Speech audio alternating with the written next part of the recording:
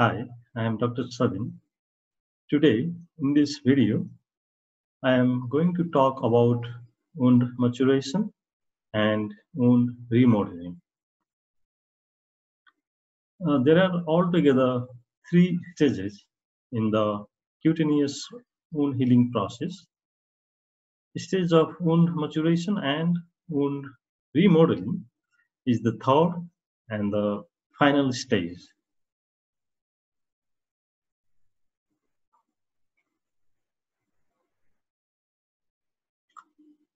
Stage of wound maturation and wound remodeling can start as early as 3 days and it can last as long as 2 years.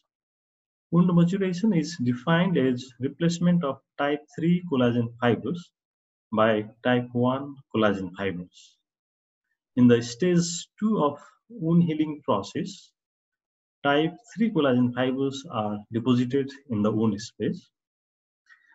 But in stage 3, these type 3 collagen fibers are replaced by type 1 collagen fibers because type 1 collagen fibers are stronger.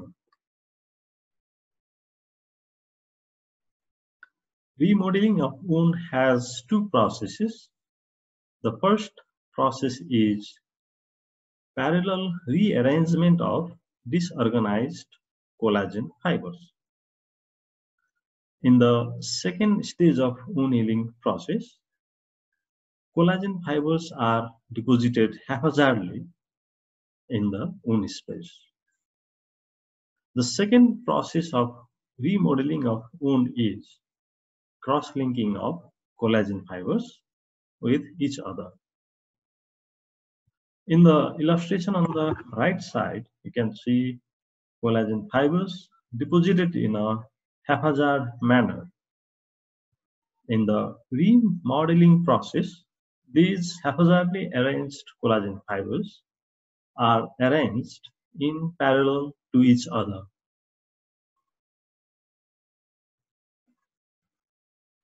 Parallel arrangement of collagen fibers increases the strength of the network of collagen fibers.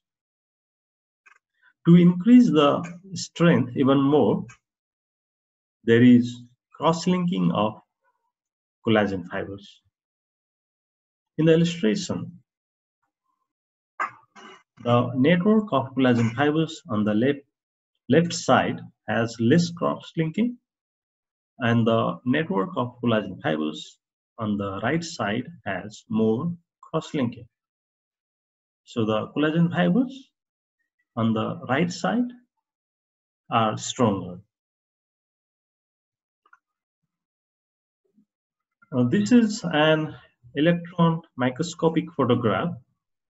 This photograph shows disorganized collagen fibers. On the right side, there is another electron microscopic photograph. This photograph shows parallel arrangement of collagen fibers and cross-linking between the collagen fibers. Now, in conclusion, wound maturation is defined as replacement of type 3 collagen fibers by type 1 collagen fibers. Remodeling of wound has two components. The first component is collagen fibers are arranged parallel to each other in the wound space.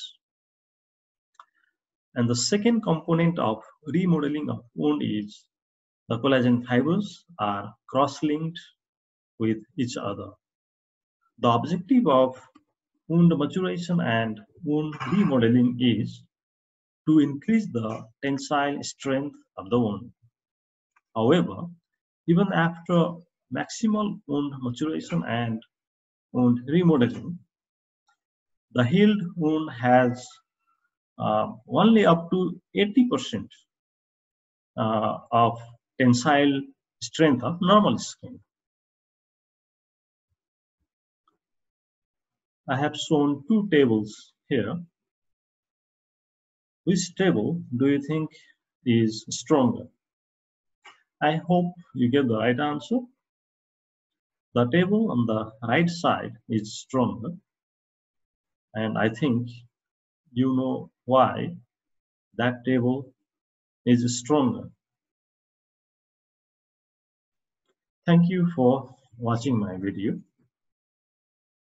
Please subscribe to my YouTube channel and like my video.